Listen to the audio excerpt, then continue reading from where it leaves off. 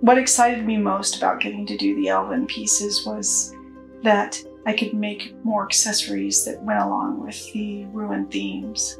Michelle does these unbelievable meticulous details. Like that's her specialty. Like she goes in with a sewing needle and is doing these tiny little details. It gave me a chance to do more of the fancy work that I adore. The Odyssey of the Elven Reliquary is the longest of all of them. Every time we thought we had it, there was like another twist and turn.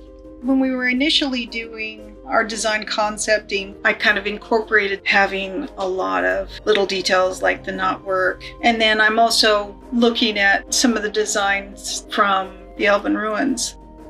Some of the most frustrating, infuriating pieces to figure out ended up being some of my favorites in the end. The ruin scheme was the first terrain sector scheme that I developed, so I pulled the majority of it from that. But when I tried to apply some of the accents from that, we did some kind of glowing green on some of the pole accessories and that kind of thing, and it was just a little too garish. There was some surprising decisions that ended up working out better. It really can be draining to stare at a piece for hours and hours, and you kind of become detached from it and you don't know the journey that it's been on. The composition of all the pieces together really informs each individual piece. They were also very cohesive in the development of each other. For the Arcane Ages, I wanted something that really surrounded the die. Because we loved the arch in the hero piece, I wanted to bring those in to our Elven throne. The kind of twirly, squirrely patterns and stuff on the steps is also in the arms of the throne style. I just loved how the energy all sort of focuses down into that well for the die to sit in. This used to be white. We did all the violet here, and of course this repeats across the whole thing. It was kind of just how much accent do we put? Is it too much? Is it cohesive across all of them, especially at the main views? There's white on both of them, but they're not as apparent on the front view where they'd be displayed. That's why we cut back, for example, this white accent. Of the three pieces, this was the last one that I did. We didn't want to have too many solid or straight lines in it, so this one has a lot more of a curve for the stand itself.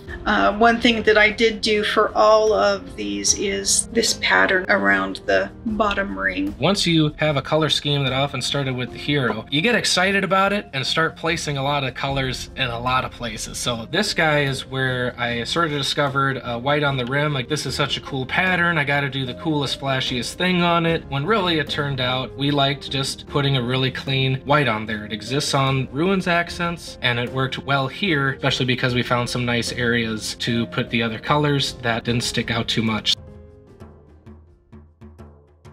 The hero piece for the Elven set started off pretty small.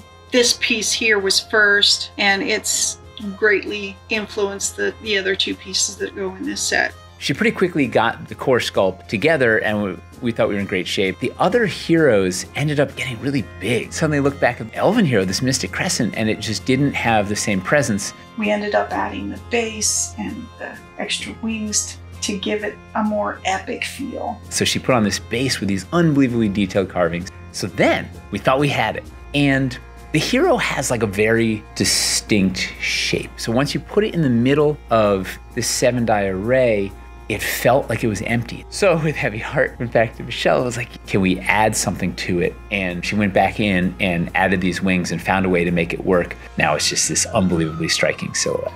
So basically I added some brand new beauty, thinking that this is sort of the centerpiece of what used to be the Cailentyr architecture that is now ruined in the Wildlands. And so when we came up with the colors, we liked the scheme, but the challenge was finding the placement. So we liked the gold, which was kind of surprising because it is a warmer color to contrast with the cool. We had to get a little selective of where we placed the separation. We loved all the details on these little vignettes. There used to be a lot more or fewer areas of the violet interference, but once we hit the colors themselves, we liked sort of the palette, and the biggest design challenge then was just where to place them, how much area does each color cover, then we got magic. That's one of the more exciting things, is getting to see these dull gray or brown sculpts getting turned into this living color. The way that the dice sits on top of the hero, anytime we shine a light through the back of him, it would be like ding, sparkle, sparkle. When it came to the actual setup, the way that we had the unending dusk purples and yellows set up in the background, using like a bunch of the ruins and then also mixing in with Elven, it felt to me a lot like Heldrasil in World of Warcraft with all the night elves, and I really enjoyed it for, you know, nostalgia purposes. It's great to have those people that add to the excitement, and everyone puts their touch on it, and we see the photography and the video and the graphics of it. It's like, I forget all the stress. I'm like, this is just so cool, and it looks cool with everything else that everyone is working on. That's the most rewarding part of it.